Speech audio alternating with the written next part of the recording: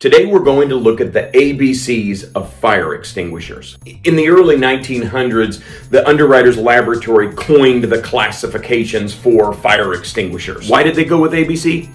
No idea. But the classification system is older than us, so I guess we'll live with it. A-class fires involve wood, paper, cloth. B-class, flammable liquids, and C is anything electrical. So your general ABC dry chem fire extinguisher takes care of all three classes: ordinary, liquid, and electrical. These are the most cost-effective to purchase and to maintain, but they also are a mess. When you unload an ABC dry chem, you get 5 pounds of dry chemical all over the place. Puts the fire out, great, saves the day. However, the cleanup is now on you. So if you have a computer or a server room, you may opt for a CO2 fire extinguisher. These work for BC class fires, and cleanup is a breeze because CO2 is a gas.